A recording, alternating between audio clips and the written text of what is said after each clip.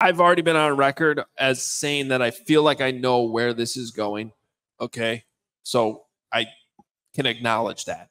But my personal feeling can still be somewhat different than that. And I still think that the door should be open to Justin Fields performing well and that influencing the future here. I don't think the door should be shut on that regardless of what Fields does in these final 7 games, because rookie quarterbacks are flaky and you're resetting the time clock all over again. Yes, for the contract, right? Rookie contract, all that stuff that Mike Tannenbaum talked about last year. But you're also putting yourself in a harder position to win football games, as you're seeing like with Bryce Young right now. Okay, it's just rookie or Tyson Bagent. Like, rookie quarterbacks are going to struggle. And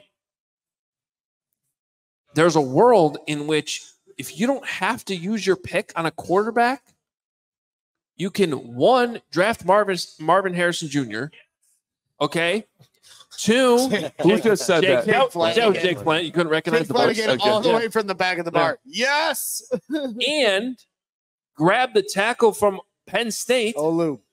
On top of that, maybe get both while also trading back and getting more picks for the future. I agree. So not being in a desperate quarterback situation, like, I still look at Fields when he's on the field. Defenses are worried about who? Him. And that's what this game is all about. It's X's and O's. It's matchups. And when he plays, they're scheming to stop him. They're not scheming to stop Bagent tonight. Stop yourself. They're not. I get it. They're scheming to stop DJ Moore and the running game, which they still couldn't do.